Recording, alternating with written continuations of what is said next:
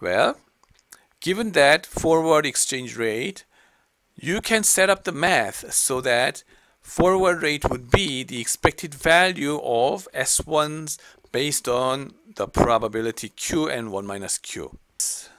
Notice that selling Great British Pound at a certain euro price is equivalent to buying euro at a certain Great British Pound price due to the flip side nature of FX transaction. Hello, how are you? Welcome back to International Finance. Risk neutral plus binomial option pricing model will be discussed. An alternative way of getting option value using risk neutrality concept is there for you. Okay? In risk neutral world, every risky asset is discounted at risk-free rate. Okay?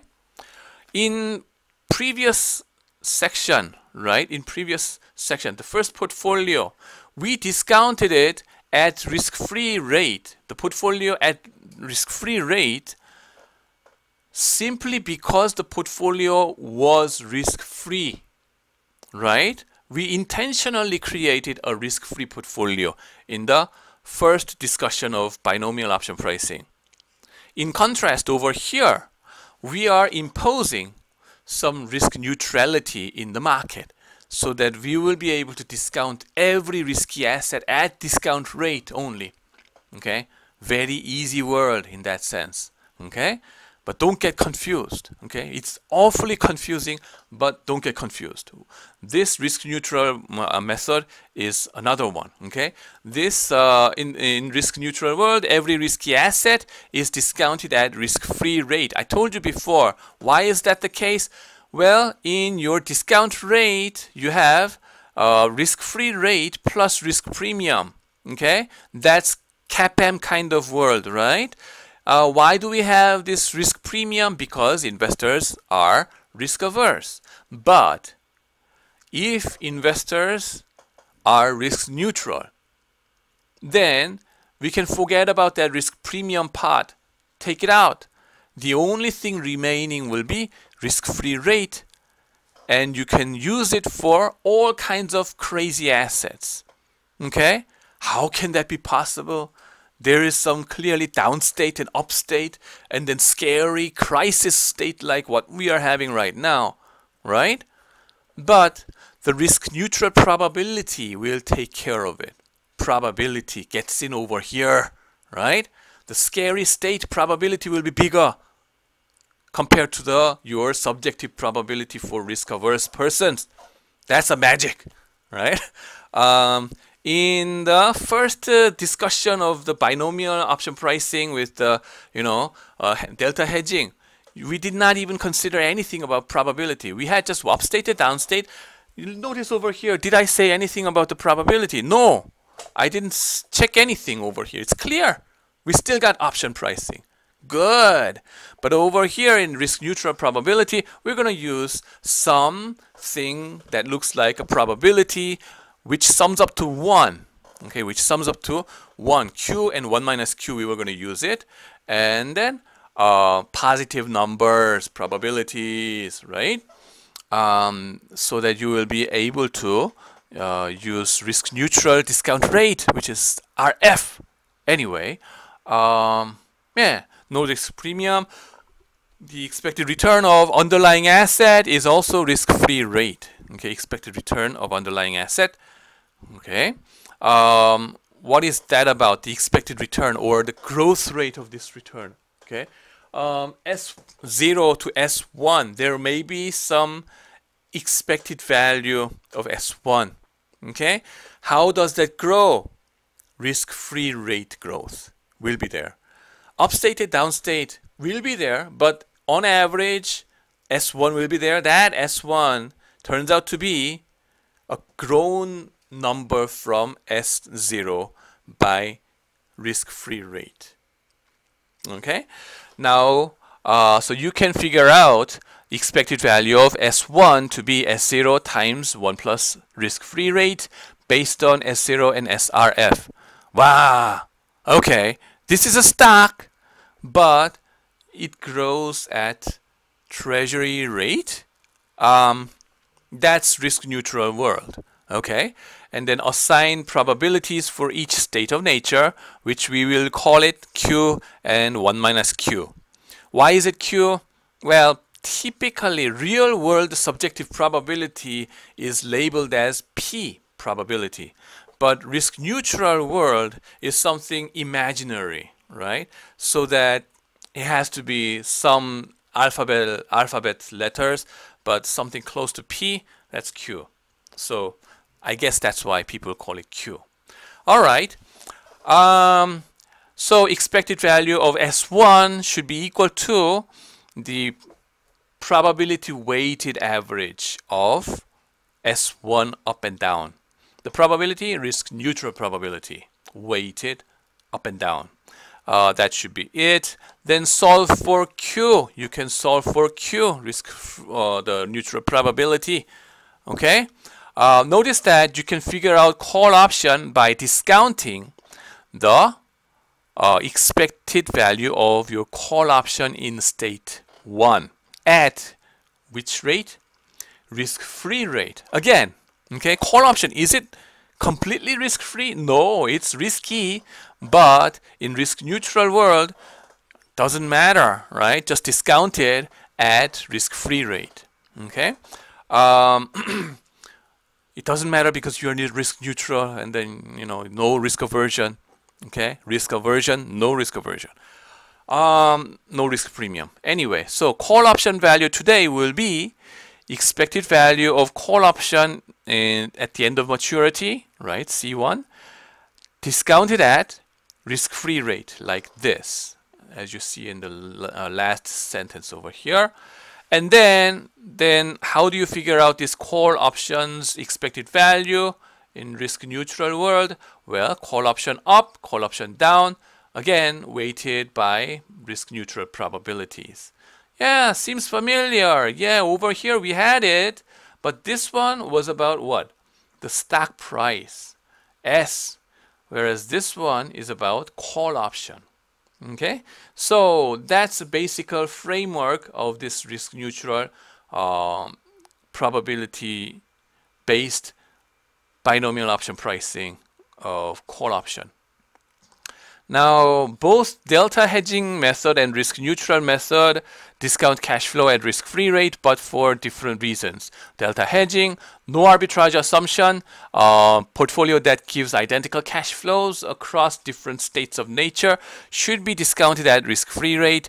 In risk neutral pricing, because of the assumption of risk neutral world. Okay, no risk premium in risk neutral world. Okay. Then how are these two models related? Well, that's let's see how these two are related. Again, this one is largely coming from John Hull's textbook, not ours, but I just write everything so that you don't have to buy John Hull's book. Anyway, if we denote the risk-free rate by R and period as big T, the value of the portfolio will be like this, right? This is what we had before, right? Binomial option pricing, delta hedging thing, right? Delta hedging thing. And on the way of mathematical arithmetic, you're gonna see the risk neutral probability popping up. Okay, so as we try to figure out the call value, you will see that the risk neutral probability popping up, and then that will show you how these two guys are related. So S0 and then S1 up and down, everything is the same. Initial setup cost is the same, right? This thing we already talked about it. So call value should be like this, right? And then move to the next page to explore how it leads to risk neutral probabilities. So let's go. Yeah. All right. Holy cow. All right. Holy cow. Well, you have to familiarize yourself, I guess, a bit to this kind of mathematical notations and then arithmetic work. So call values, this is nothing but, this is just coming from the previous slide. Okay. That's what? Shall we move to the previous slide? Yeah. Over here, call value, right, is your stack, okay, taking a long position with delta, and then 1 minus u times e to the power of minus rt, right, and then plus call up, and then e to the power of minus rt, right? This one moves down to the next page like this, and then insert or replace the delta with its hedge ratio concept over there, C up minus C down, and then S up and minus S down like this, and then please bear with me, just once in your lifetime. S0 cancels each other out. Up minus down will remain just like what you see below, right? And then call up minus down will remain, and then 1 minus this guy will be the same, the remaining part. And then focus on e to the power of minus rt. This is risk-free discounting, right? So focus on this guy and gather together like terms. This guy and that guy, right? So it will be call up, right? This guy will come to this place. And then this whole ugly term with u times this delta thing will come down over here. And then the remaining part will be 1 times this delta. Okay? We'll go down there. Now, the next line, right? 1, okay, why did I just leave it 1? Because 1 is multiplying and dividing by the same number. Here comes the mathematician's favorite technique. Multiplying and dividing by the same thing. But what do you want to multiply and divide by? Well, it seems like we have risk-free discounting. So we want something related to risk-free discounting on this over here. So why don't we multiply and divide by the same thing over here, so that it will be like e to the power of rt times e to the power of minus rt, multiplying and dividing by the same thing, which will be 1. And now, once we have it, we're going to gather together like terms once again over there, right? So that's our plan. But before that, right, let's figure out what's going on over here. Now, this guy, risk-free discounting, is still there. And then up minus down, the denominator stays the same. And then, so the, what's this? C up, right? C up, this guy has to be like up minus down multiplied by this. Cross multiply it, right? It will be like this. And then what you have on u will be multiplied by this and that. And minus sign is here, so that's why we have plus over there. Okay? Now, I'm going to delete this one. And so that's what's going on in this big parentheses. And then the remaining part over here is what I already explained. And you see in this big bracket, what happens? Is there anything that I can cross out? Yeah, actually this guy cancels each other out. And then what's remaining is this guy and that guy.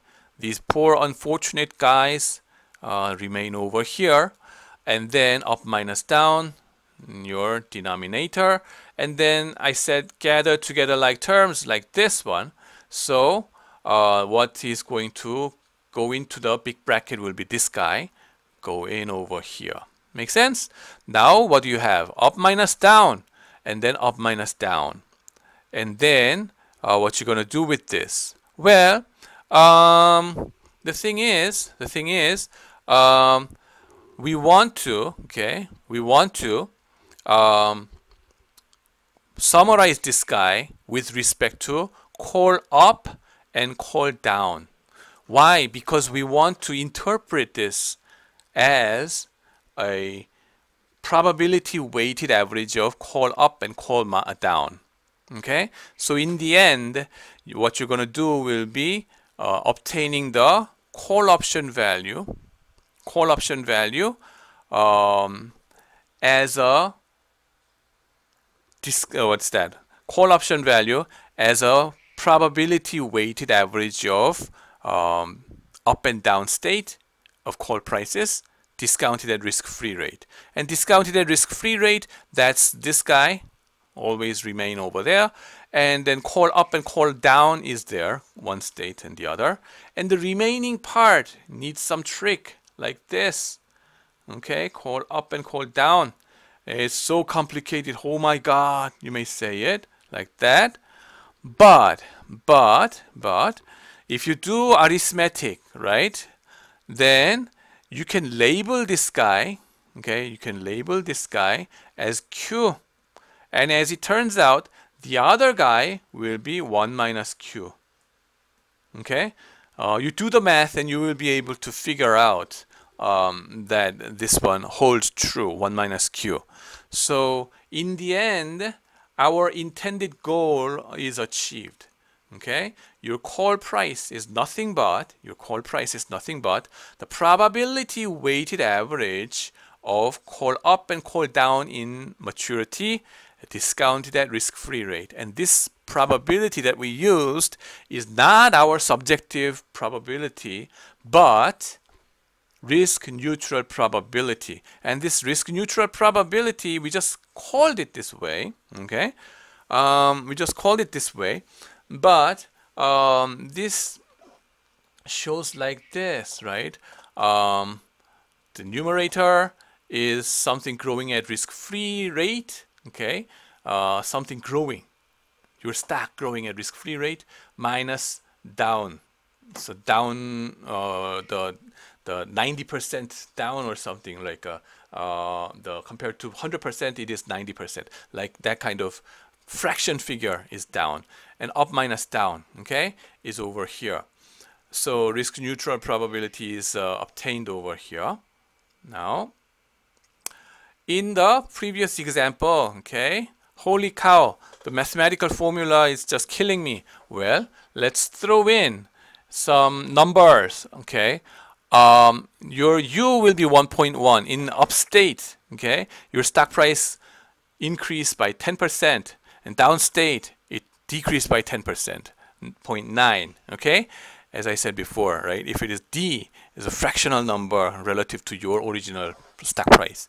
Now, R, let's take it 12% risk-free rate, and T, 1 quarter. The time period is just 1 quarter of your year. And then, call up value is 1 and call down is 0, which is really directly coming from our previous example of the stock, $20, $22, and $18 like that, right? So just stick in those numbers and we can figure out the risk neutral probability, okay? Risk neutral probability, which will be 0.6523. Yeah, all right. So risk neutral probability of up is 65% or something, right? Risk neutral probability of down will be 1 minus this guy, which will be 34.77%. All right. Call option value of today is shown with this kind of ugly formula that you see. Oh my God, what are those, right? Primarily because of this natural logo over here, but this is nothing but risk-free discounting, okay? E to the power of risk-free rate times T, right? So if it is in, what's that? Getting back to our usual discounting formula, right? The same thing divided by 1 plus R, that's this guy, okay? Just continuous compounding versus non-compounding. That's the difference, okay? Now, Q can be interpreted as a probability of an up movement in stock price. The value of the option today is its expected future payoff discounted at risk-free rate. Okay, risk-free rate. And here's an interesting thing that is going to be useful in our international finance option pricing in FX market, okay? What is that? Well, expected value of your stock at maturity t, excuse me, by the way, that's nothing but your probability weighted average of S1 value, S1 up, S1 down, which is S0 times U, S0 times D, right? So that's this. Then it summarizes into this, right? Q times, gather together like terms, right? Q times S0 times up minus down plus S0 down. And since the Q is nothing but e to the power of RT minus D over U minus D, you stick this guy in, okay? Stick this guy in to this, right? And it becomes like this. E to, expected value of stock price at maturity will be this ugly term times S0 times up minus down, and you see that up minus down cancels each other out. Okay, fine. And then S0 survives and it multiplies by this guy, e to the power of RT, and then S0 times D minus will be there. And then we know that there is plus S0 times D. So D and D cancels each other out. Make sense? So the only thing survive will be S0 times e to the power of t. Make sense? So expected value of stock at the end of maturity is nothing but today's stock price times e to the power of RT, which means growing your stock at risk-free rate. Did I say it before in risk-neutral pricing? Yes, this is exactly what I told you before. Yeah, it shows that the stock price grows on average at risk-free rate in risk-neutral world. Okay, not in the real world, but in risk-neutral world. Just assume it to grow at the risk-free rate. Okay, up and down, yeah, just assign a bigger probability for down state. Okay, relative to up states. Okay, to take care of this risky nature of it. But the only thing that grows, the expected growth rate in risk-neutral world will be risk-free rate. We are assuming a risk-neutral world when we set the probability of an up movement to P or Q, I would say Q. The value of the option is its expected payoff in a risk-neutral world discounted at the risk-free rate. So I need to here Q, right? Q instead of P. It doesn't matter that much. Anyway, in FX market, okay, this is equivalent to forward rate at the end of maturity based on spot exchange rate S0. We interpret foreign currency as a stock whose dividend yield is the same as the interest rate of the foreign currency. Okay, from Korean's perspective, US dollar is kind of a stock that pays a dividend, whose dividend yield would be like what is it?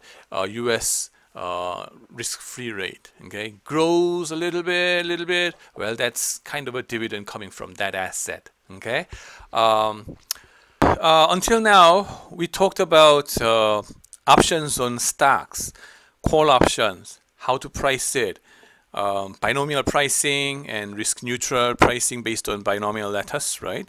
And then Black-Scholes, we did not talk about it, but we're going to use it as it is at the end of the chapter. And then now we are going to apply this option pricing into foreign exchange context. And this option pricing itself, in and of itself, is a huge discipline, okay, that requires a separate degree that I said, right? Master's degree in financial engineering or PhD in finance, right?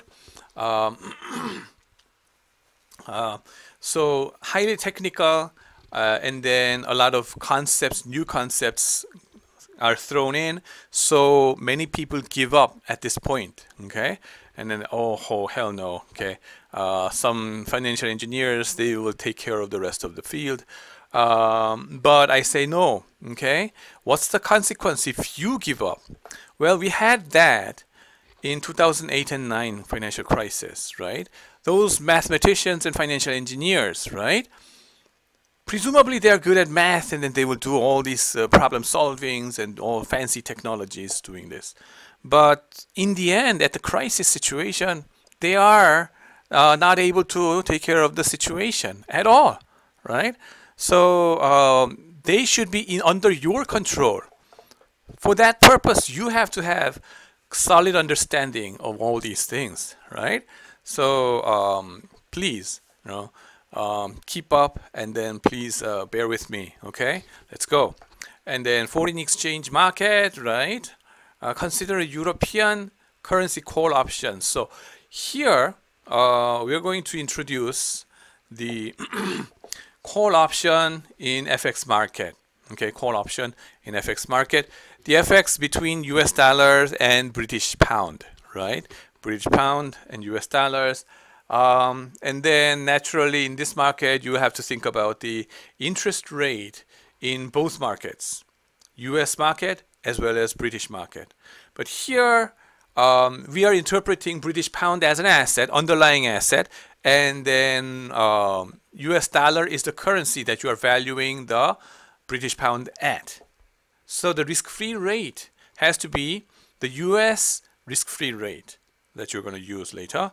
And then British pound, they must have their own risk-free rate, right? British central bank's rate, right? The treasury rate, British treasury rate. That is not the discount rate they're going to use in your valuation, but it's going to be treated just like a dividend yield, okay? In when you interpret this into stock option valuation technique. But anyway, we don't even need to consider or the interpretation at this initial state right now. Okay, so let's see what's going on over here. Here we are trying to get the boundary of the call option value of the right to purchase British pound at a certain strike price E, exercise price E. Okay, what is the lower bound? Okay, so here is the information. Okay, consider a European call option CE between US dollars and British pound. Here, where current exchange rate is S0 dollar over pound. So how many dollars per pound is the exchange rate that we are going to talk about. And exercise price is E, maturity is big T, and US interest rate is I sub dollar, right? And then British interest rate is I sub pound. And two states of nature will be there, okay, up and down, where the S sub T, the exchange rate at the end of maturity, will be either smaller than or equal to exercise price, and it will be bigger than the exercise price. Okay, so two states of nature is there. We don't specify over here right now. We don't specify what the big S sub T is numerically. No, we just have an idea that it will be bigger than or equal to, bigger than E or less than or equal to exercise price. Now we want to consider the pricing boundaries for this option, which is lower bound. Okay, we're going to consider so that we're going to say call option on this will have to be bigger than or equal to a certain formula. Okay, and that will be close to, okay, close to the option price formula later on. So we will just have some idea about the lower bound of this call option value in currency market. Now, portfolio, okay, you can consider two different portfolios over here. A lot of different portfolios come up to bother you. Okay, that's another point of confusing in option pricing discussion. So portfolio A and B. Okay, so portfolio A is purchasing call option and lending an amount equal to the present value of the exercise price E at the US exchange interest rate I sub dollar.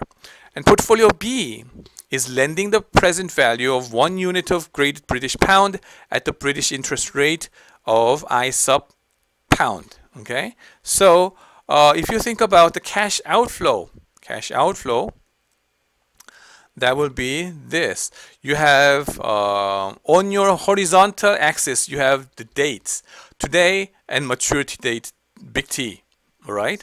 And then in the maturity date, you have two different situations, two different states of nature. One is recession, the other is boom. So that the, should I say boom or recession? Well, let's simply put it, because this is an exchange rate. Simply put it, that the exchange rate will be smaller than or equal to exchange rate, the exercise rate, and the other case is the exchange rate is greater than the exercise price, exercise rate. Okay, so portfolio A, right? Portfolio A, you have two securities: buy a call and lend the present value of exercise price at interest rate I sub dollars, right? Dollar interest rate. So the cash flow that happens for this portfolio must be minus C sub E, because you're paying to buy this call, right?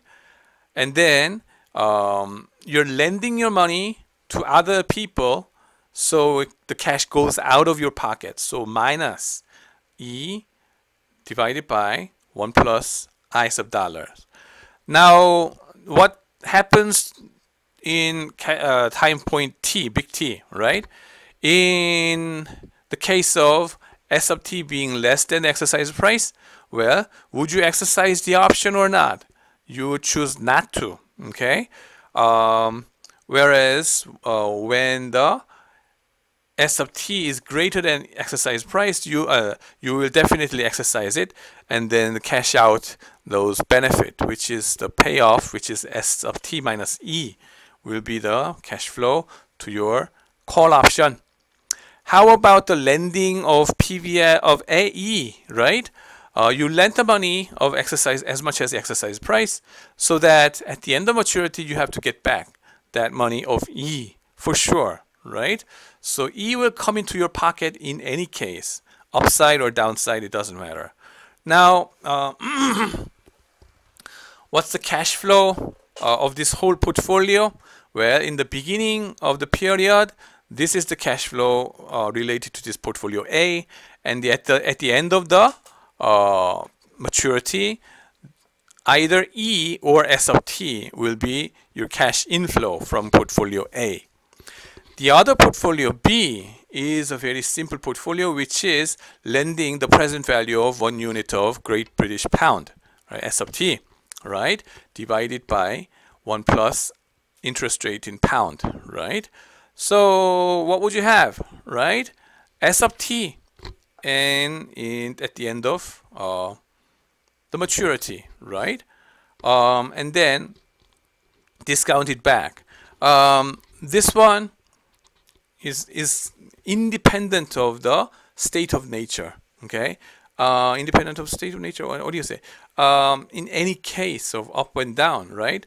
You will have S sub T anyway, okay? I'm not saying that those S sub T will be the same in the upside and downside, because there will be uncertainty about S sub T. That's the whole purpose of having this option and all these kind of things, right? But what I'm trying to say is the cash flow coming from this lending will be simply S sub big T. And then, so portfolio payoff, right? If you compare these two, okay, all right, if you compare these two with these two in each different state, right, you see that, right, portfolio A is better paying or equally paying compared to portfolio B in low state. In portfolio A and B will be giving you the same payoff in upstate, right? So portfolio A is dominating portfolio B. So whose price will be bigger than the other?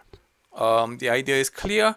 Then the portfolio A should have higher than or equal to the price of portfolio B, right? So if you mathematically, the price of portfolio A should be nothing but this guy. Portfolio A minus 1 times this guy should be the price of portfolio A.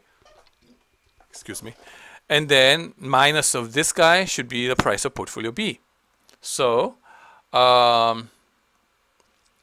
this relation, inequality relation, should hold, and then that enables us to single out the price of call option.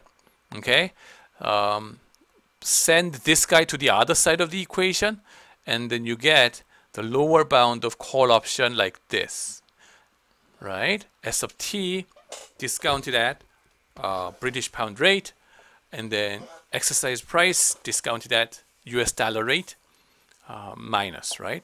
And also notice that call option value has to be always greater than or equal to 0. Okay, ignoring the transaction cost, by the way, because this is a right. Either choose to exercise or not to exercise. It's up to you. Now, so call option price will be greater than or equal to the maximum of these two, 0 or this price that you've calculated, lower bound price that you calculated, right?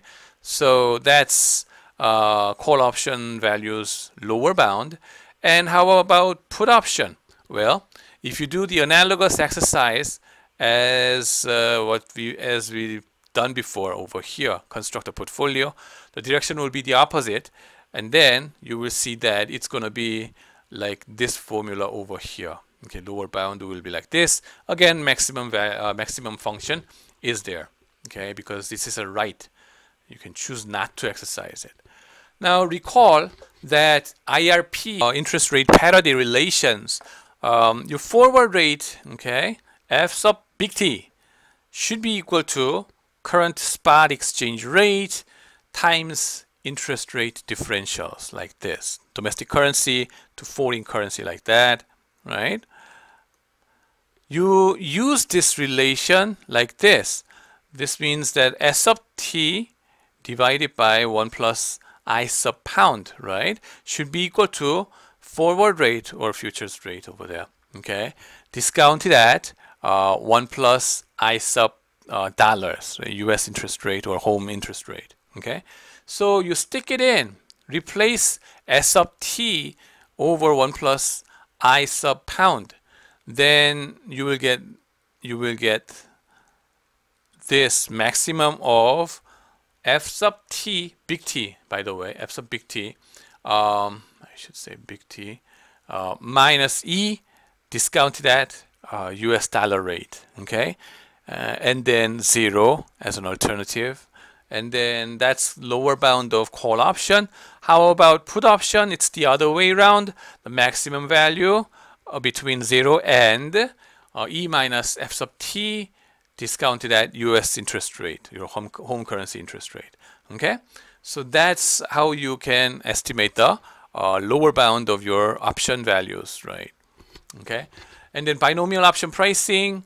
Let's go for an example. Imagine a world where a spot exchange rate between US dollar and euro right now is $1.5 per euro today, and in the next year, S sub 1 US dollar to the euro will be either 1.8 or 1.2. So upstate or downstate is there. And you got 10,000 euros, right? 10,000 euros will change from 15,000 US dollars to either 18,000 or 12,000 US dollars, right, in the future, okay? A call option on this 10,000 euro will, with strike price of 1.5 US dollar per euro, exactly the same as current exchange rate, right? And this call option will pay off either what, $3,000 or 0, right? Because upstate and downstate. Upstate, you will exercise the option so that the difference between your market price and the strike price, okay, strike price which will be $3,000 will be your call option value.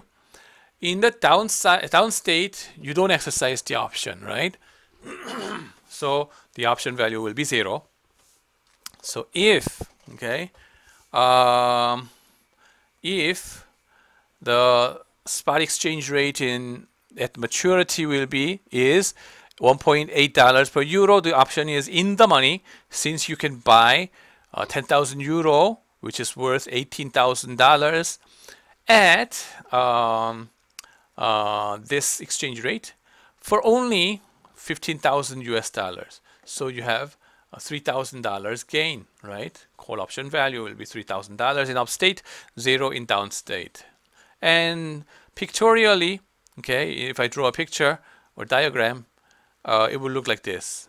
10,000 euros, right, is worth 15,000 US dollars today, but next year it's going to be either 18,000 or 12,000, and then the call option is the strike price is $15,000. So the call option value in the upstate will be 3,000. Downstate is will be 0. Okay. Now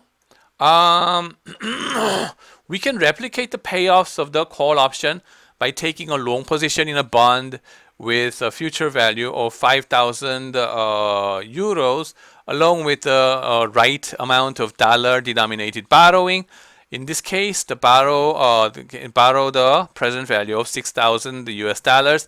The portfolio payoff in one period matches the option payoffs. Here we are using the concept of what? Option delta. And remember the replicating portfolio that replicates the payoff of the call option, right? Payoff of the call option.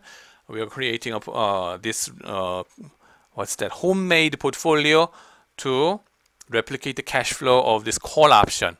Okay, remember the delta hedging was there, and then for that you had to go for long in stock at delta shares, and then short or borrow, okay, risk-free, okay, borrow risk-free. So that was the idea of replicating portfolio. We are doing it again in FX market, right? So what you have over here, you can just ignore this part, 15,000, right? Because this is the original amount, but what we show over there is the cash flow coming from this portfolio, okay, portfolio, replicating portfolio, 3,000 and then 0, right?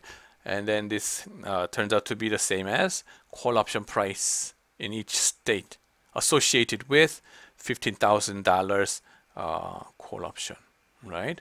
But this is a replicating portfolio, okay, associated with delta, and the delta will be half of it, okay, half. Delta will be half. I stated up front, but you're going to see it later. Let's see. And then the replicating portfolio's dollar cost today is the sum of today's dollar cost of the present value of 5,000 euro less the cash inflow from borrowing the present value of 6,000 US dollars. So when, okay, risk-free borrowing is happening over here, okay, risk-free, the present value is given over here, and then we are buying the delta times the stock amount, right? So when the current exchange rate is $1.5 per euro, and interest rate on US dollars is 7.1, and then euro interest rate is 5%. The biggest amount a willing buyer should pay for the call option is 1540.62. That's what it would cost him today to build a portfolio that perfectly replicates the option payoffs. If you stick in those numbers, right? Let's see. 5,000 and then 5%. So, where is that?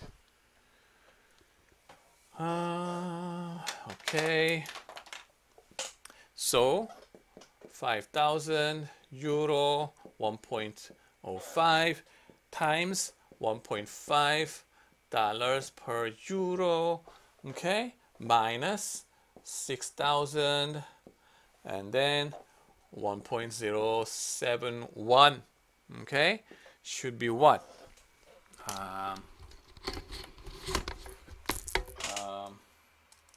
5,000 divided by 4761.90 times 1.5 minus 6,000 divided by 1.071. That's 5602.24. Can you see this? Okay. Now, this guy should be 4761.90 times 1.5 714285 minus 560224. That's 5602 1540.61, right? So or 62 with some rounding error, doesn't matter that much. Okay, so the biggest amount a willing buyer should pay for the call option is $1540.62. That's what it would cost him today to build a portfolio that perfectly replicates the call option payoffs. Why pay more to buy a ready-made option? Okay, homemade portfolio. Okay, homemade call option is there for you. Now, we replicated the payoffs of the call option with a levered position in the underlying asset. In this case, borrowing 56.02, right? To buy 4761.9 euro at the spot. Okay, this guy. The hedge ratio of an option is a ratio of change in the price of the option to the change in the price of the underlying asset. So H, hedge ratio, or delta that I showed you before, right? Should be so the call option up minus call option down divided by stock up minus stock down, or the exchange rate up, exchange rate down. Okay, and then here on the last one equation over here, I just represented with mathematical notation of delta of C because it has a connotation with the first derivative with respect to S. Okay, first derivative. 1:2 kind of things, right? This ratio gives the number of units of the underlying asset we should hold and the amount of borrowing in order to create a replicating portfolio. Now this replicate the practice of constructing a riskless hedge is sometimes called delta hedging. The hedge ratio of a call option is positive, recall from the example, and in this exercise the hedge ratio turns out to be half, right? Because the call price changes by 3,000, whereas the change in the exchange amount, okay, switches by about 6,000. So it's 1/2 or half, right? The hedge ratio of a put option is negative because put up will be 0, put down will be something positive. So 0 minus positive will be minus. Usually, okay. These hedge ratios change through time, okay. All right. Not just usually, but all the time, by the way. Yeah, of course. Currency futures options are options on a currency futures contract Exercise of a currency call futures option results in a long futures position for the holder of a call or the writer of a put. Exercise of a currency put futures options results in a short futures position for the seller of a call or the buyer of a put. Obviously, because put is the right to sell, it has to be related to short position. If the futures position is not offset prior to its expiration, foreign currency will change hands. Okay. Now, let's go. Calculating the hedge ratio. Okay, this one we have also we are going to go through risk neutral pricing. Okay, risk neutral pricing for FX options is also possible, right? I told you before, either risk neutral or delta hedging. Okay, those two methods are there. Risk neutral methods over here in FX options. Calculating the hedge ratio is vitally important if you are going to use options. The seller needs to know the hedge ratio if he wants to protect his profits or eliminates his downside risk. The buyer needs to know the hedge ratio to decide how many options to buy. Knowing what the hedge ratio isn't especially important if you are only trying to value options. Risk neutral valuation is a very handy shortcut to valuation. Okay, so textbook explicitly uses only the risk neutral method. For the numerical example, let's go through this risk neutral pricing of FX option. Okay, call option, US dollar versus euros, right? Using the risk neutral probabilities framework, we can safely assume that IRP holds in between these two currencies, right? So 7.1% for US interest rate and 5% interest for euro regime, right? And then spot exchange rate of 1.5. All this information enables us to compute forward exchange rate of 1.53 dollars per euro, as you see in this screen over here. Okay, what is this about? This is the expected value of your euro per euro, right? Dollar value per euro at the end of maturity. You can think of it as the stock price at the end of maturity, okay, which you can safely discount it at risk-free rate later on in risk-neutral framework. Okay, so this is the future value of your exchange rate. Okay, your best guess of future exchange rate 1.53 using interest rate parity relation. Good. Now 1.53. How many unit of euro currency do you have? 10,000 euros. So multiply this thing. 15, what's that? 1,300 euro will be it. Now, let's see. So you have this binomial tree over here, or chopstick maybe, and then 15,000 US dollars worth, right? Right now, the asset is euro. And then it can be going up or down, 18,000 or 12,000, either case up or down. And then, just to be fair, okay, the expected value is 1.53, okay, or 15,300 US dollars for this 10,000 euro asset. Set the value of 10,000 euro bought forward at 1.53 dollars per euro, equal to the expected value of the two possibilities shown above. 15,300 dollars, okay, for this euro asset should be equal to the probability weighted average of these two euro assets.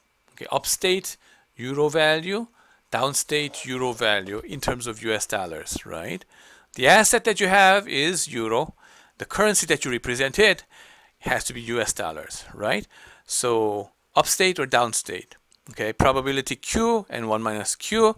Take the weighted average. The expected value based on it should be what is given by the forward rate. Okay, forward rate. Okay. Now, Solving for Q gives the risk-neutral probability of an up movement in the exchange rate. So if you do it, it's going to be 0.55 or 11 over 20. So if we move down, well, now we can value the call option as the present value discounted at the US risk-free rate of the expected value of the option payoffs, calculated using the risk-neutral probabilities.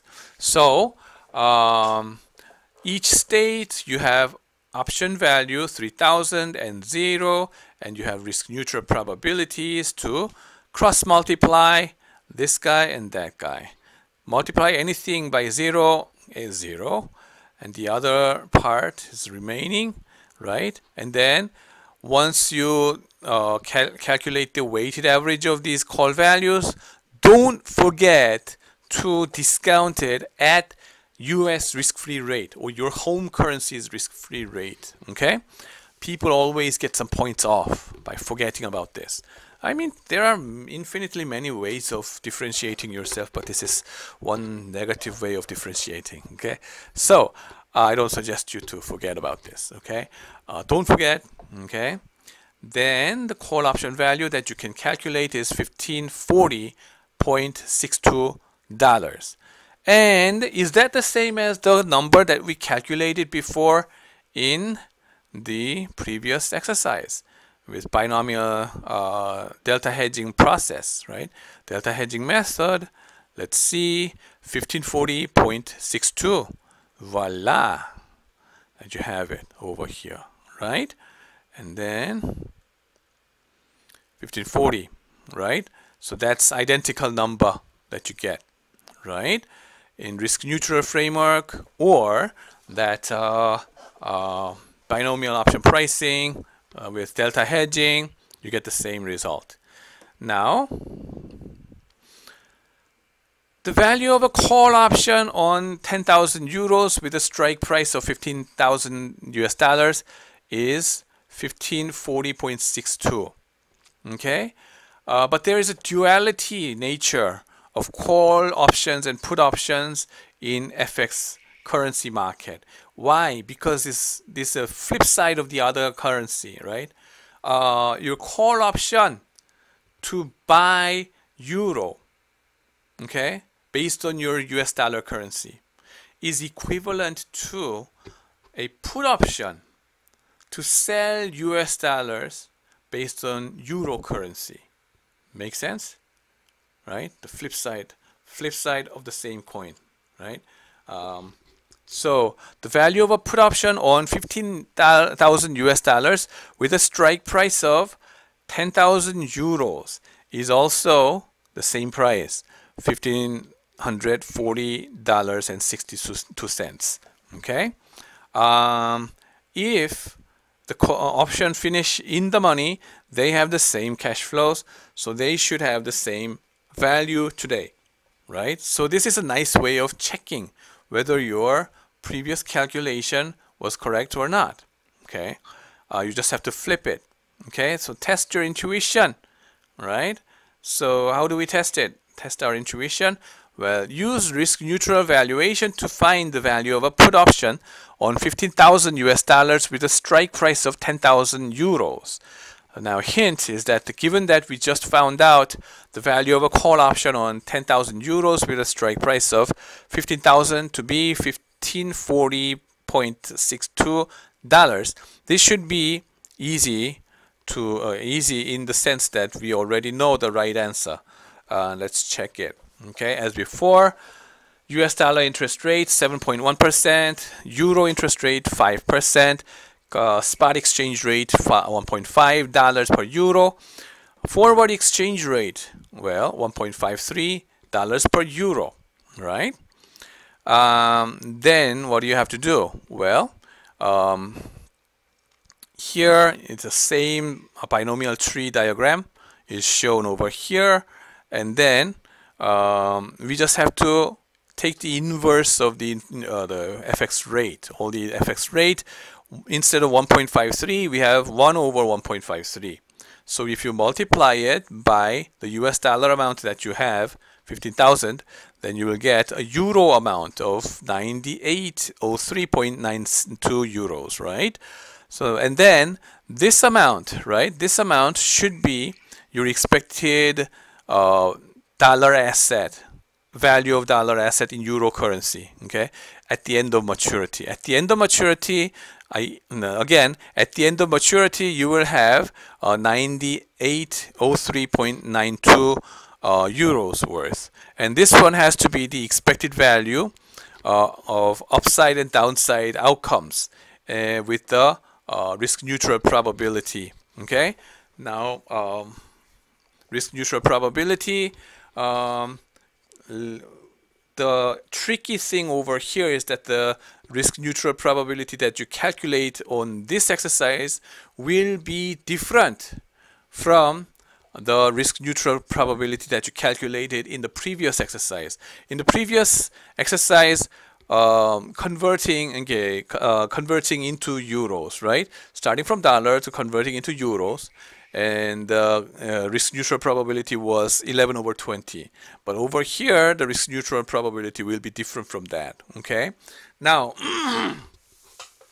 if you set up the math like this, how did you set up this one? Well, upside and downside. Well, because this is a put option, I flipped the trees, right? I flipped the trees so that when it is down for US dollars, it is up for euro.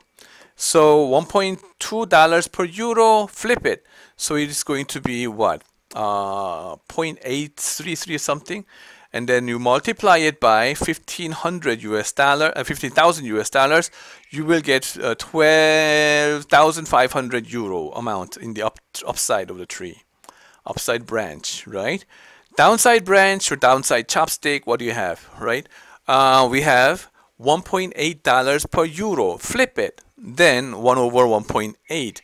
And now you multiply it by 15,000 US dollars, that will give you 8,333.34 euros, right? So this is downside and that is upside, okay?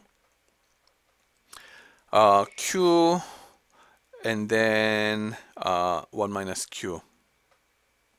All right, so 1 minus Q.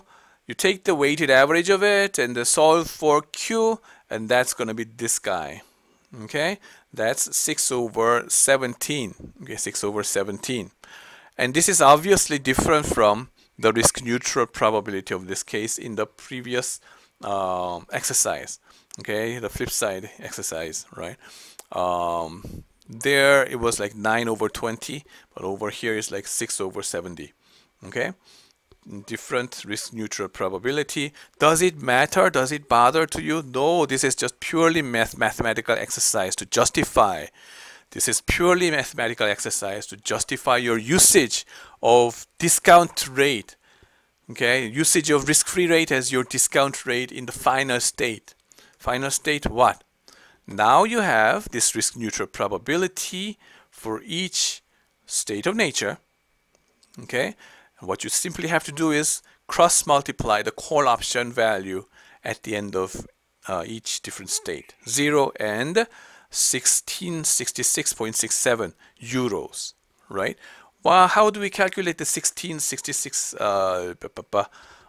euros? Well, we are just multiplying the payoff of call option, okay, by the exchange rate over here, okay. Yeah, 8,333 euros, right? Your call option value is what? Call option value, strike price, okay? The payoff is call option, strike price is 10,000 euros, right? Strike price of 10,000 euros. You get the difference, that will be 1666.67. That's your put option payoff. Put option payoff. Now you use this guy into your risk neutral valuation of put option value, and then take the weighted average and then discount it at euro currency discount rate, 5% this time. Okay, your currency's discount rate. Then you get 27.08 euro. And then once you multiply 1.5, which is the exchange rate, spot exchange rate today, you're going to end up with 1540.62 US dollars, which is the value of your call option, the put option. Put option and you remember the call option value in the previous exercise was the same. Okay, we are checking our intuition. Voila, the call option to buy euro from US dollars is the same as the put option to sell US dollars based on your euro currency. Okay, the value should be the same, identical. Okay, that's what we find. Good. Now risk neutral valuation practice. Okay, here is one more example, and I extensively take you through rigorous approach. Okay, to think about the similar question. Here, okay, this is the exchange currency market between euro and pound. Okay, British pound and euro. Okay, use risk neutral valuation to value a put option on 8,000 pound with a strike price of 10,000 euros. Okay, 10,000 euros. So spot exchange rate, pound per euro is 0.8. Pound interest rate is 15.5% and euro interest rate is 5%. In the next year, there are two possibilities. Okay, so the pound to euro will either go up to 1 or 0.75 pound per euro. So 3 steps. Okay, step 0, carefully figure out which is the underlying asset and which is the currency to price it. Okay, it's always confusing. If it is a stock, the underlying asset is just the stock, and the currency unit is obviously, is given there. But in FX, both are currencies. So which one is the asset, which one is the currency unit will be confusing to you. Okay, so step 0, carefully figure out which is the underlying asset and which is the currency to price it. Step 1, calculate risk neutral probabilities, and step 2, calculate option value as the present value of the expected value of the option payoffs. Okay, so let's go. Step 0, carefully figure out which is the underlying asset and which is the currency to price it. Let me expand and take a deep breath and relax and read the statement carefully again and then again and again until you are clear about it. No rush, okay? No rush. Haste makes waste. If it said value a put option on 8,000 pound with a strike price of 10,000 euro, okay? The underlying asset is British pound 8,000, okay? And the currency to price it is euro, okay? So even though the spot exchange rate is given as pound per euro, you need to convert it into euro to pound interest, the FX rate, okay? So 0.8 pound per euro, well, flip it. That's 1.25 euros per pound, okay? You're going to use this thing. And also you need to convert all the S1 spot exchange rate into euro per pound, okay? Because pound is just an asset, euro is the currency unit that you're going to use, right? So S1, 1 to 1, right? 1 pound to 1 euro, that's just simple 1. The other case, 0.75 pound per euro, well, that's just flip it and it becomes what? 1.3334, right? So flip it. Don't forget to flip it, okay? Now, what? You see how to set up a binomial tree for the problem, or chopstick, right? And so, starting point 1.25 euro per pound. Ending point, you have 2 points, 2 nodes, 1.3334 euro per pound, or 1 euro per pound, up versus down. Okay, so the value of pound asset may go up or may go down. Notice that the strike price happened to be 1.25 euro per pound as well in this problem, which means that the option is at the money today. Okay, at the money today. Step 1, finally, okay, calculate risk neutral probabilities. Set up a risk neutral probability Q and 1 minus Q, right?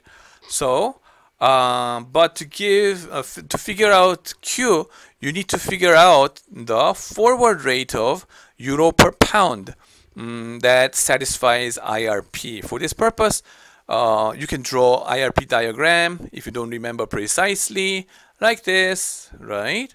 This is a refresher of chapter 6, right? Forward rate should be spot rate times 1 plus your currency divided by 1 plus foreign currency. And 5% and 15.5% are given as those interest rates. And then the spot exchange rate 1.25, you got it. Then you can calculate 1.13636 euro per pound. Okay, that is your expected value of FX rate, euro per pound next year. Okay, so what do? Well, given that forward exchange rate, you can set up the math so that forward rate would be the expected value of S1s based on the probability Q and 1 minus Q. All right. So 1.13636 should be equal to 1.3334 euro per pound times Q, and then plus 1 euro per pound times 1 minus Q. And the Q should be, if you do the math, you will see that it is 0.409. Some of you may question, oh, in previous example, it was the we were using the currency amount like 10,000 euros or 15,000 US dollars or 15,300 US dollars equals certain thousand US dollars times Q and certain thousand US dollars times 1 minus Q. Why don't you do it, convert it into the whole euro amount, okay, for all these things? Well, here you can do the same, okay, but it will cancel each other out, okay. We are just all there, okay, was just multiplying 15 what's that, 10,000 euros for everything. Over here you just multiply it by the same 8,000 pounds or something. You'll get the same results, canceling each other out, so that the Q will be the same. So if it is going to be the same, why don't we work with this exchange rate to figure out the Q?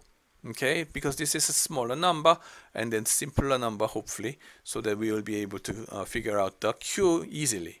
Okay, so that's it. Now we figured out Q and 1 minus Q. Write it down in your diagram.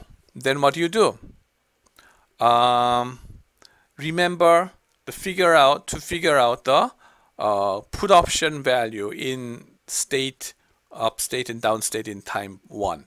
Okay, in upstate, put option value will be 0 because the exchange rate is higher than the exercise rate.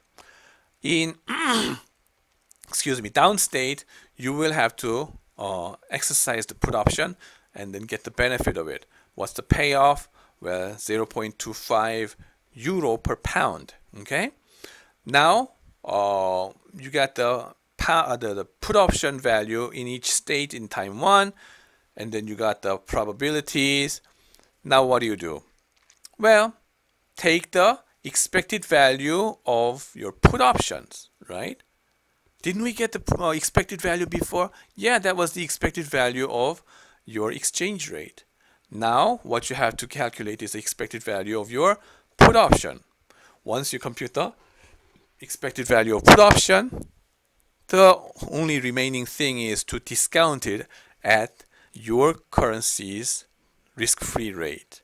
Over here, 5% rate, because you are valuing everything in terms of euro values, right? Euro currency and then euro risk-free rate, okay, discounted, and so that you end up with 0.1407 euro per pound. Okay, notice you have 8,000 Great British Pound as underlying asset.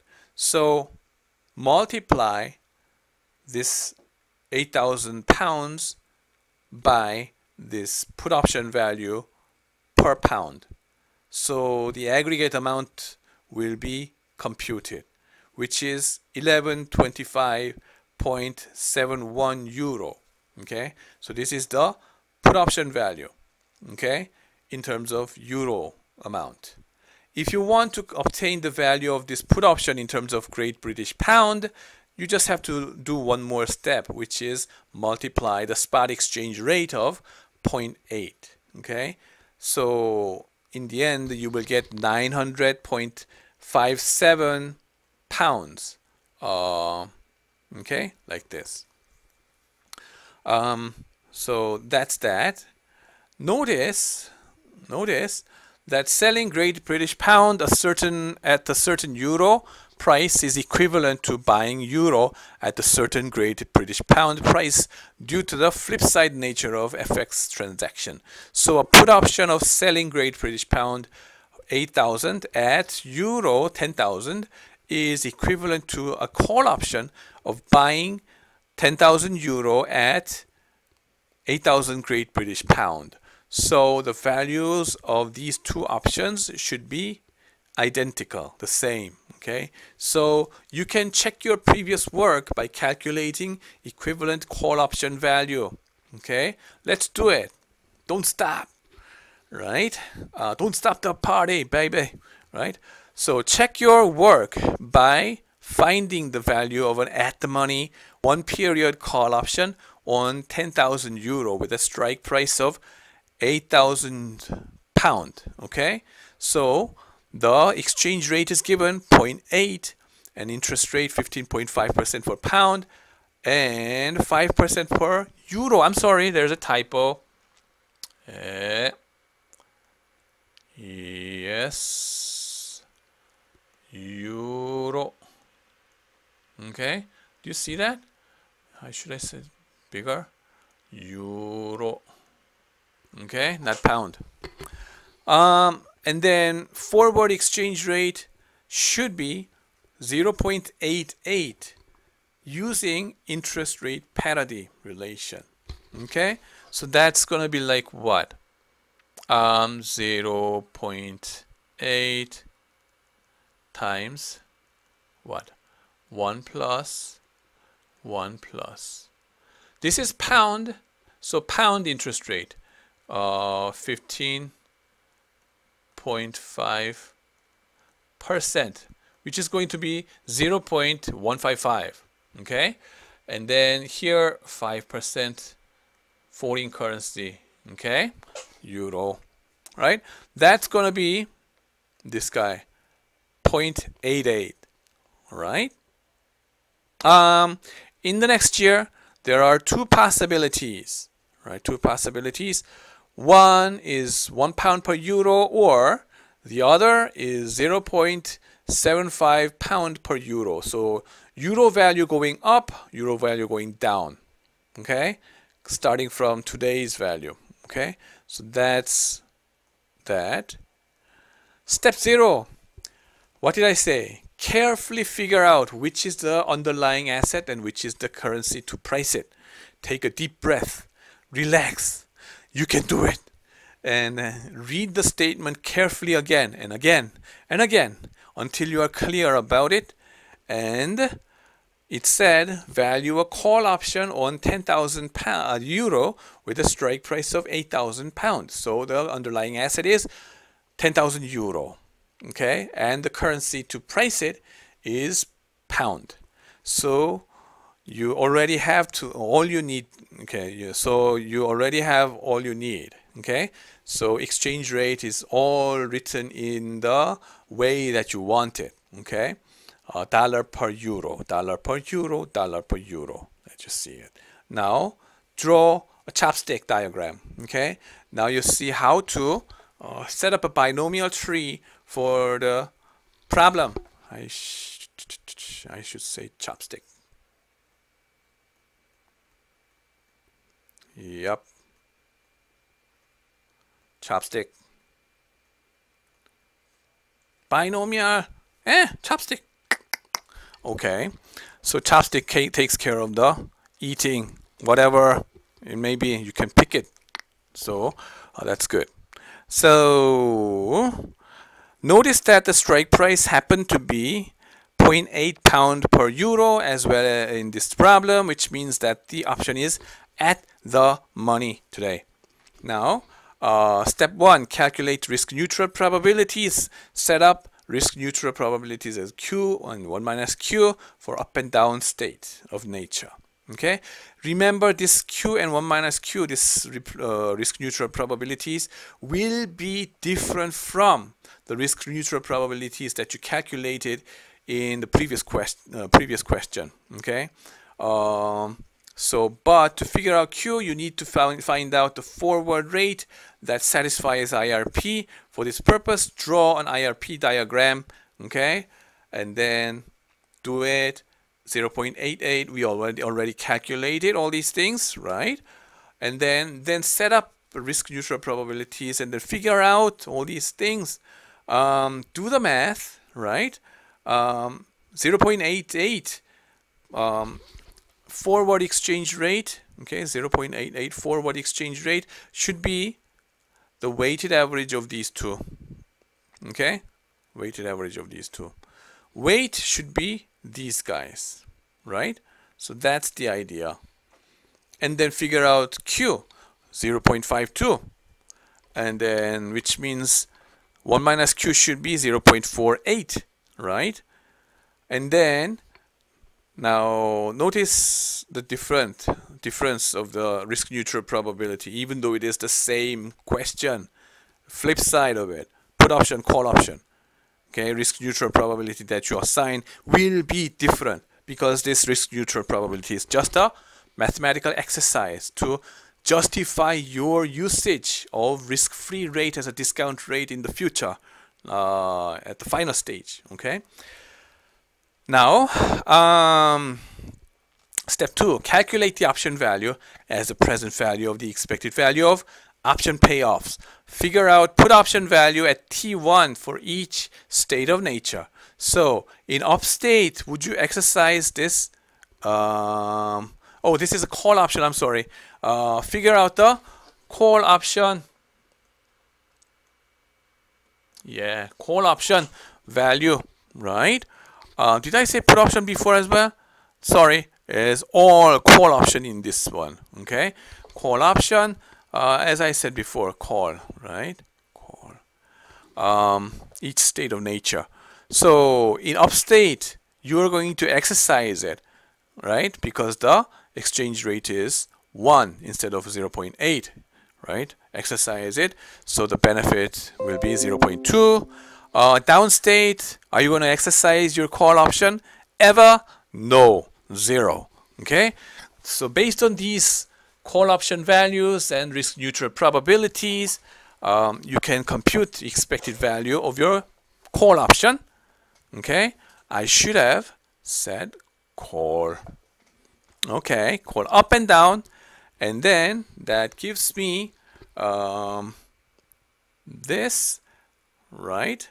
And then don't forget to discount it at British pound rate, because right now we are our underlying asset is euro, our currency unit is pound. So pound interest should be our discount rate, 15.5%. So what do we have? The call option value.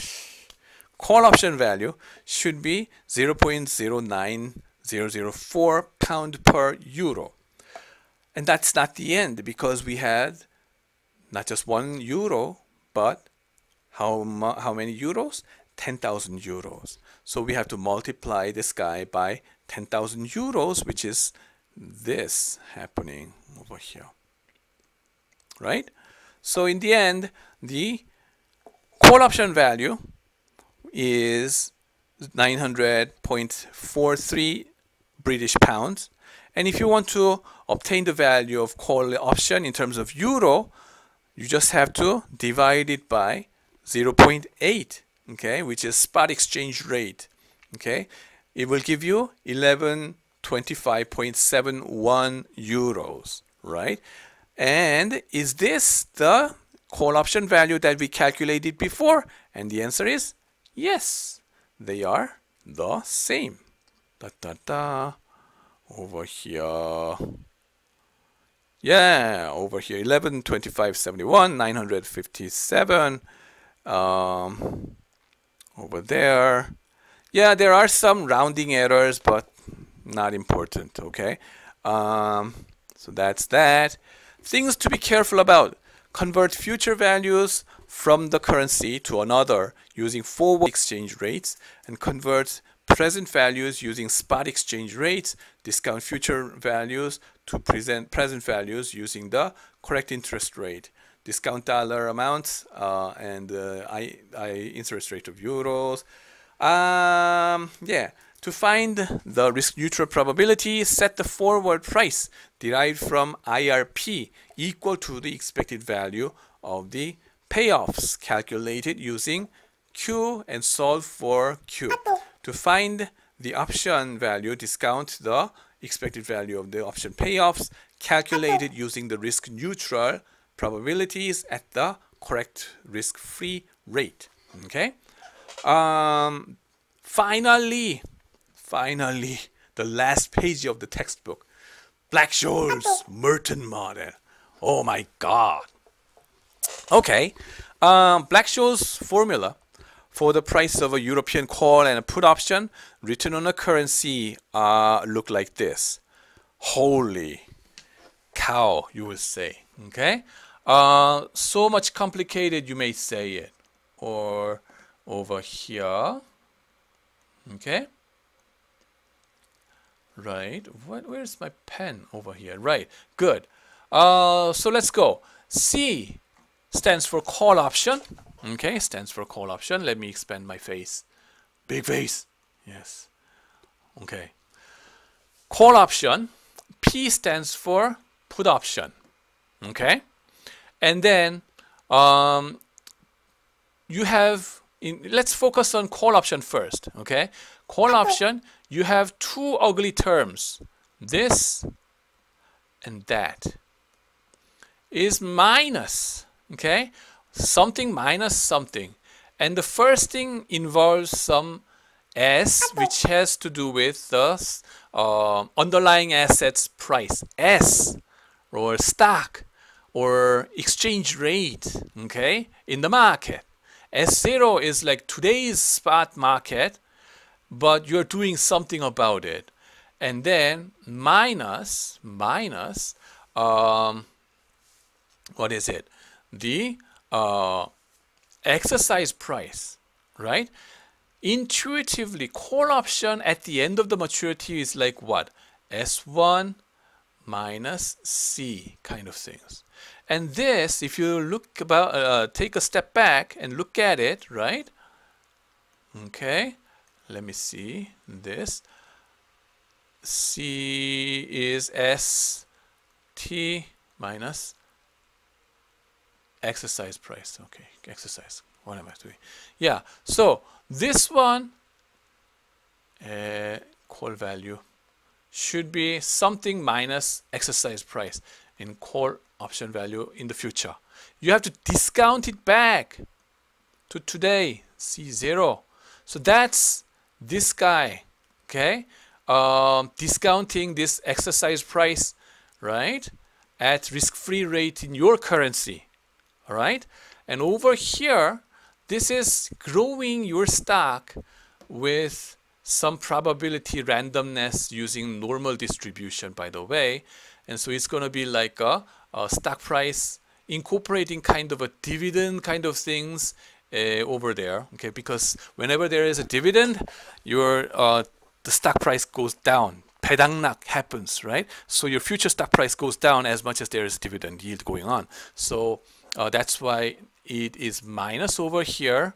But in terms of foreign currency, FX market, your foreign currency's interest rate is just like a dividend payment, okay, from the stock.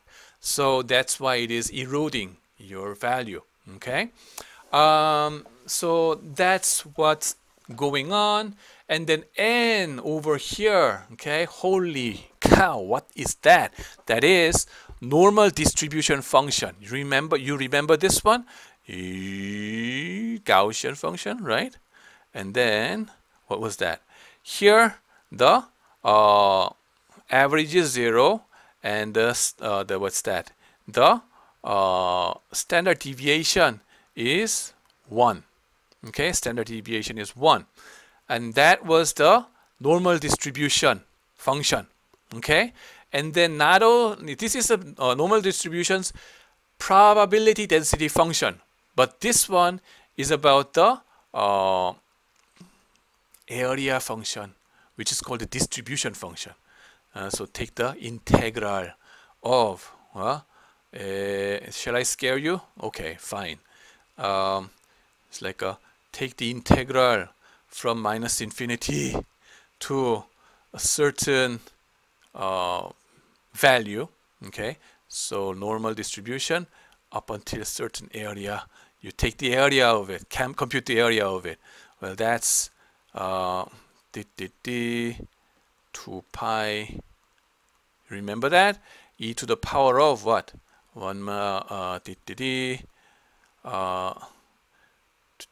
2분의 x squared, right? And then dx. This is n function, getting the area based on the normal density function, okay? Luckily, unfortunately, okay, all these things are done in computer, right? The Excel has this kind of functionality, so don't worry about it, okay? Just to pictorially show you what the heck is going on, okay? Now, it's like a call option value is like a stock price minus exercise price, and this exercise price and then stock price, okay? Let's get the present value of it somehow. And then there will be some randomness associated with it, okay? Randomness of the stock price, and then the discount rate itself, well, and the randomness of the stock price, okay? All the things are incorporated into this, the probability density function, okay? Put option is the other way around. Exercise price minus your future spot exchange rate or forward exchange rate, okay? And then you need to discount it again at your country's risk-free rate, okay? That's what's going on. You see that? Exercise price minus stock price at this is P. Remember this idea. Roughly this idea is going on if you look at these two ugly terms and discount it somehow, right? Now, D1, okay, and D2 looks like this, right? That part, I'm not going to talk about it, okay? It's just relatively how your final forward rate will be, or final stock price will be compared to your exercise price. Okay, you want it to be higher, right? You will go up higher, and there will be some randomness associated with it.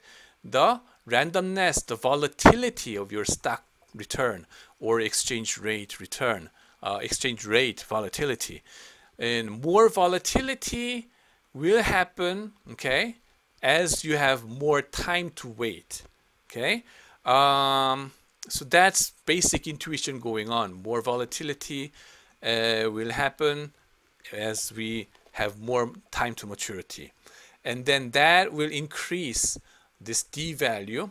Okay, of course there is a discounting factor like this, but anyway, so incorporate this randomness into the normal distribution function, and then compute the call option and put option value. That's Black-Scholes formula, how things are formulated. And the thing is, use the European option pricing formula to find the value of 6 months call option on Japanese yen. Okay, the strike price is 100 yen per dollar, and the volatility is 25% per annum per year, right? Per year, and then US dollar interest rate 5.5%, Japanese yen interest rate 6%. So how do we calculate all these things? Well, first you need to figure out the forward exchange rate. Forward exchange rate based on this information. And forward exchange rate, what the heck is going on over here? You may say it. But take a deep breath and look at it again, okay? And you cannot see it. And to take a deep breath, step back, and come back and see it, okay? Forward interest rate, what did we have before? S sub t 1 plus R sub, was it? 1 plus, right? R sub foreign currency, and the other is your foreign currency and domestic currency, right? Right? So, then if you look at this guy and that guy, okay? Similar thing is this one, okay? And then awful thing is this one, right? What do you see? Well, this one, e to the power of r dollars, is this guy in continuous time manner. Did you see that? Right? In math refresher, you had this one. And the awful creature over here is what we had as 1 plus r yen over there, right? Something, something, holy big thing, and then this one, right? And over the period of t times, right? T years, right? Right? So that's this guy, t period. So understandable, right? So we are just working with the exponent of natural log e instead of working with this fractional figure. So punch in your interest rate. US interest rate 5.5%, and Japanese interest rate 6%, right? And then times 0.5 because this is 6 months, and then raise it to the power of this, e to the power of this, and then divide it by 100. So this is your forward exchange rate, okay? 100.2503 Japanese yen per US dollars. Now, D1 and D2, okay, you have to stick in all these things. F, okay, foreign exchange, the forward exchange rate, stick it in, and then exercise price, okay, strike price, excuse me, right. So this guy, okay, 1 over 100. You just have to be consistent, right? And then 0.5 times 0.5 times 25% squared. So this is times, right? 0.5 times quarter squared times the big T, okay? Half a year, okay? And then again, volatility times square root of time, okay? And then if you punch in your calculator all these numbers, right, or your computer and Excel spreadsheet, you will be able to calculate all these things. But right, and then I was wondering whether I should punch in the ln figure over there, natural log, right, that you see over here. Okay, so how would I do it? Let's do it. Okay, 1 over, the numerator will be 1 over, oh, instead of doing the whole thing like that, it's gonna be like what?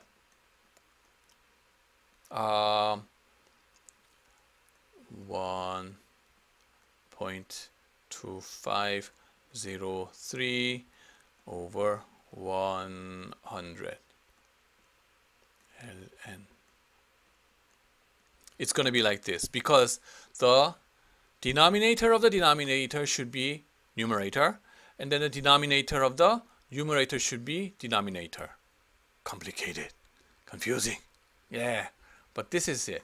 So 100, okay, 100 divided by 100.2503, okay, right, should be equal to this guy, right, 0.99. Should I increase the size of it? Yeah. Hello, right?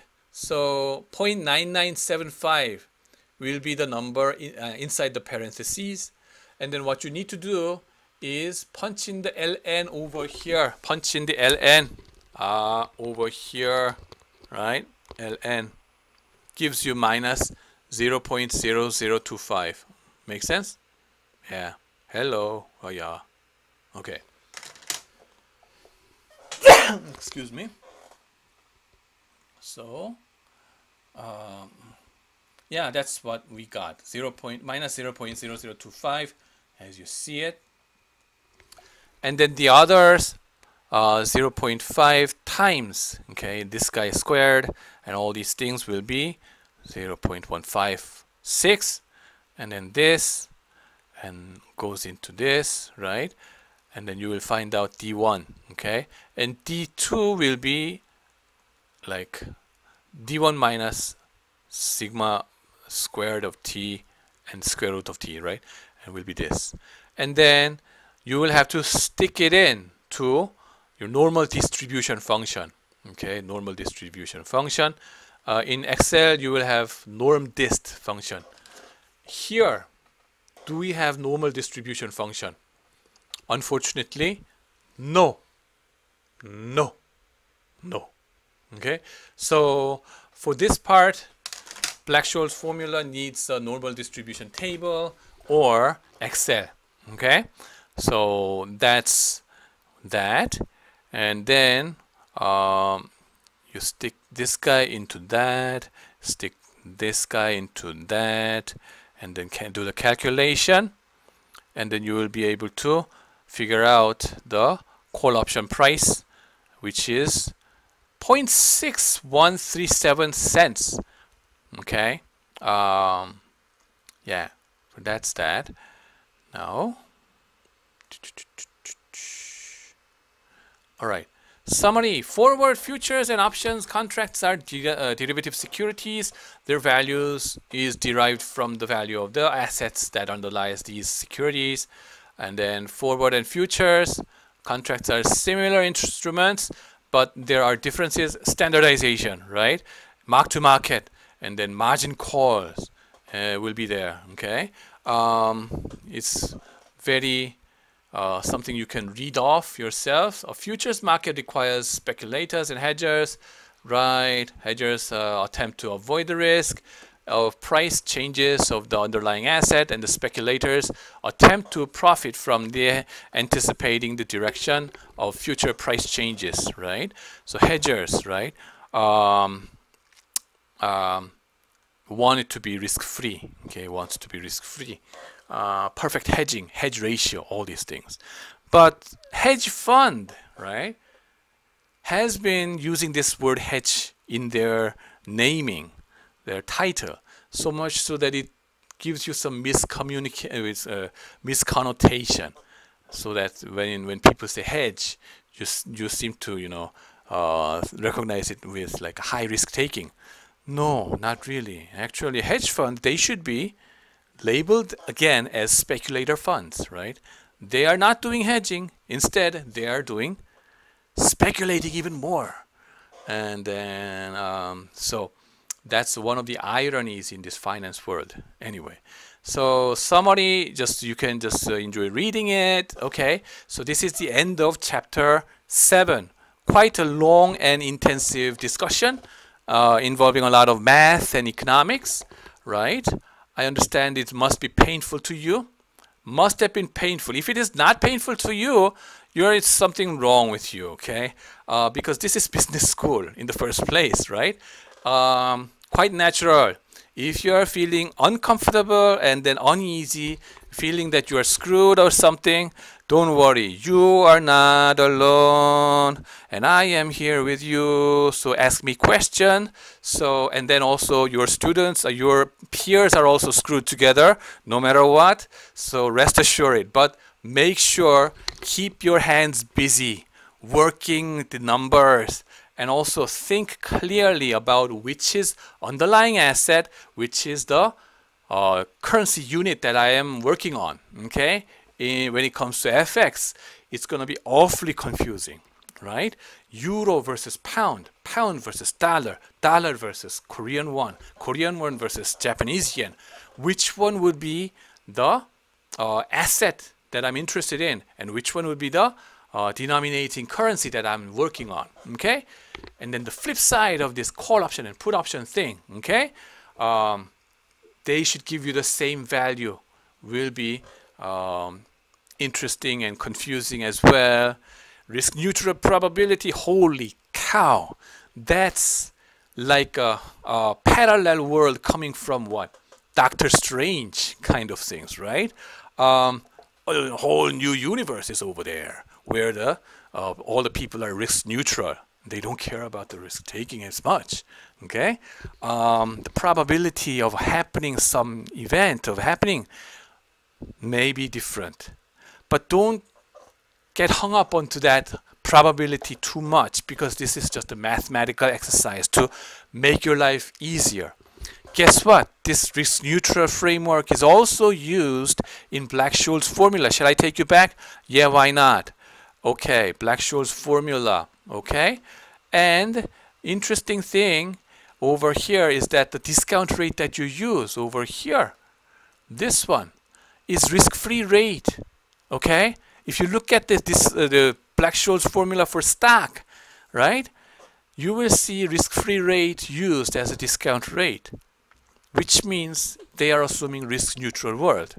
Okay, of course they have some variations in using that, but risk-neutral framework is a very important framework to understand. Okay, so I want you to have some solid understanding of it, and then should you have any questions, please email me to the following address over here. Okay, and then see you and bye bye.